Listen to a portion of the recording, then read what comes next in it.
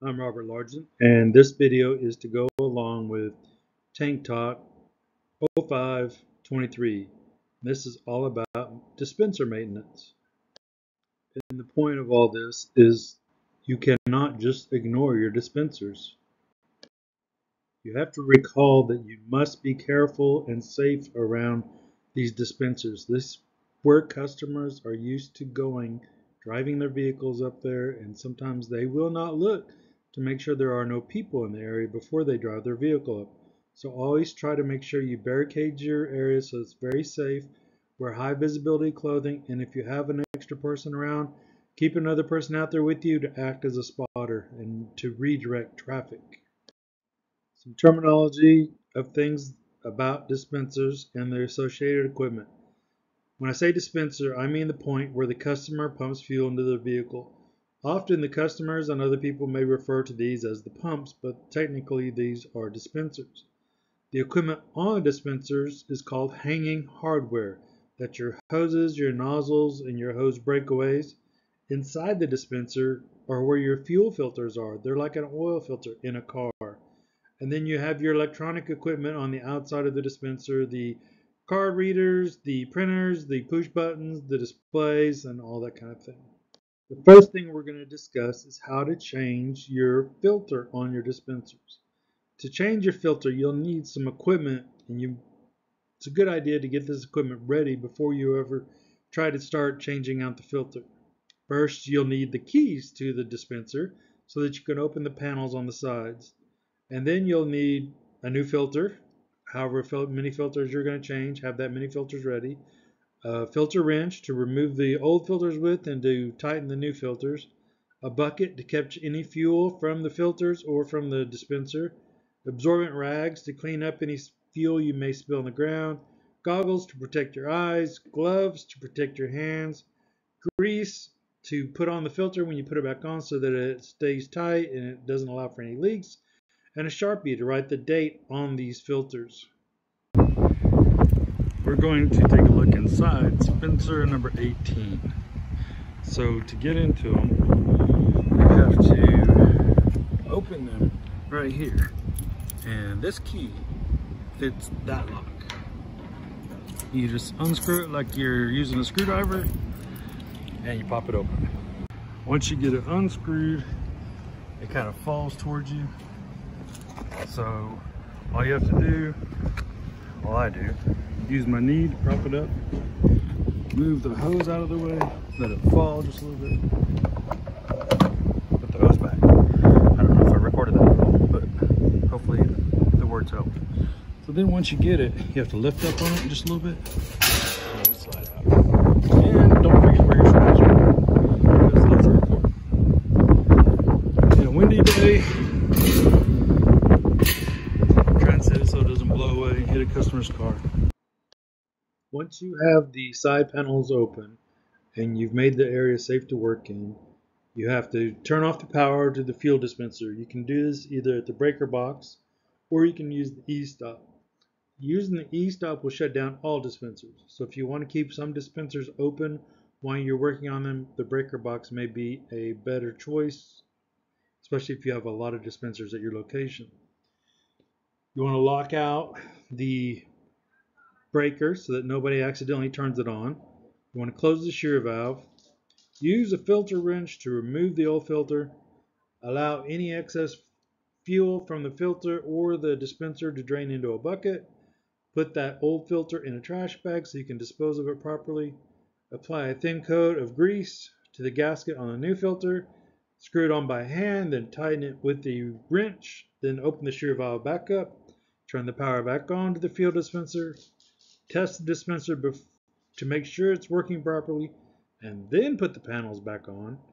And then dispose of the old filters properly.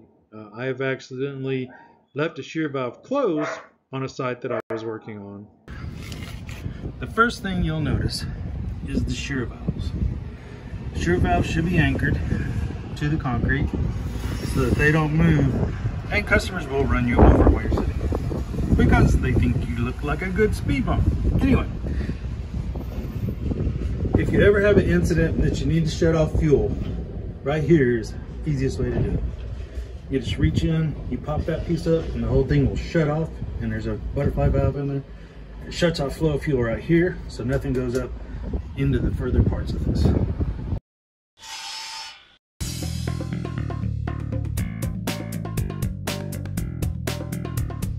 PEI Safety presents replacement of filters. Follow these tips to ensure safety while replacing filters.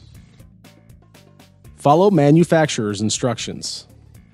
Turn off power to submerged turbine pumps prior to removing old filters. Close the emergency valve under the dispenser prior to removing an old filter. Relieve the pressure from a pump or dispenser prior to removing an old filter. Have fire extinguishers available for use if needed. Make all station personnel aware that you will have open fuel lines during the filter changing process, and brief them on hazards and emergency procedures.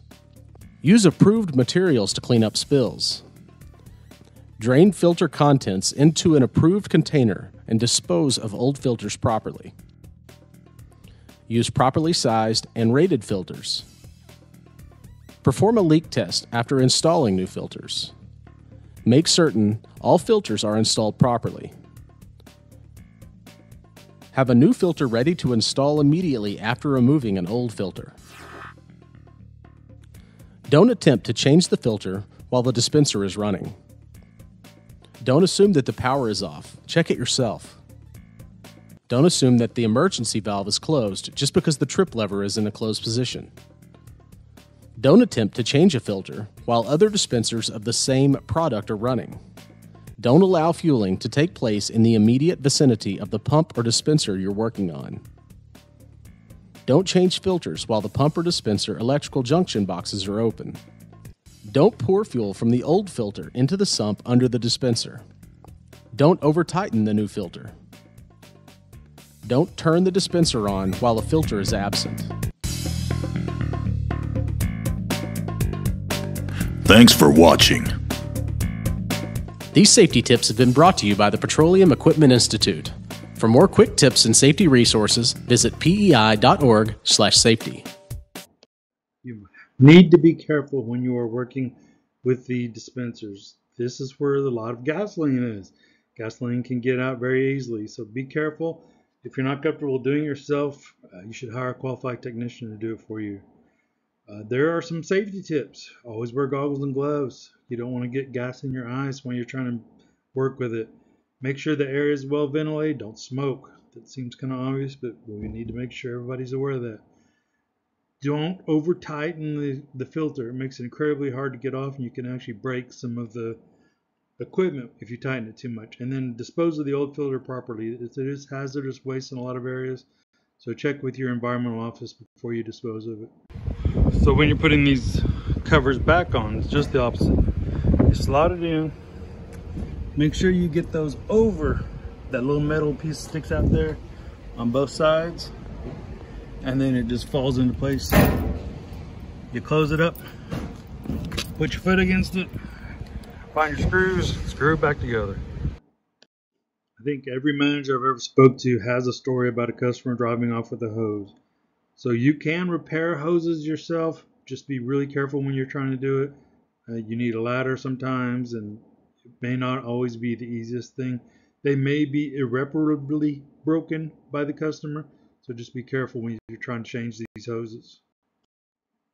If you know the customer that drove off with the hose, reach out to your JAG office and let them know what has happened so that they can take action to maybe have that customer recoup us for the replacement of the hose. We have much signage on our dispensers to prevent customers from driving off with the hose in their vehicle. There are signs that say to pay attention when we pump gas. Don't use your cell phone when we pump gas. Make sure the nozzle's in. Don't leave a nozzle unattended. Don't go inside the shop while you're pumping gas. But customers will still find ways not to follow these rules. So we need to have a plan of action for cleaning up any spills caused by these and for repairing the nozzle or hose that they've ripped off the dispenser. Thank you for your time and attention. If you ever need any assistance, please let me know. Here's contact information for anyone on the field team. If you need assistance from anyone, please reach out to them. for the topic that you need assistance with.